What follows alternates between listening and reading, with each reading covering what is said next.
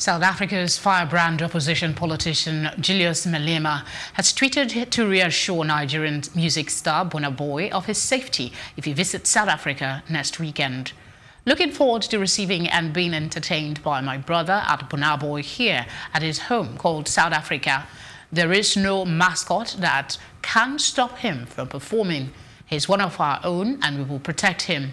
We must resolutely oppose regionalism led by political illiterates. The Afrofusion star is listed to perform at the Africa Unite concert on November 24 in South Africa's capital, Pretoria, 2 months after he vowed on Twitter never to set foot in the country. He had been angered by xenophobia attacks targeting foreigners that were widely interpreted as targeting Nigerians. The tweet has since been deleted.